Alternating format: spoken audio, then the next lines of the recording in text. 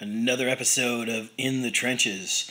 Today we're looking at Atlantis bicep curls. Not every gym has one of these machines, but if you're lucky enough to have one, it's a great machine. This gives you a really nice stretch at the bottom of the exercise and a fantastic contraction at the top.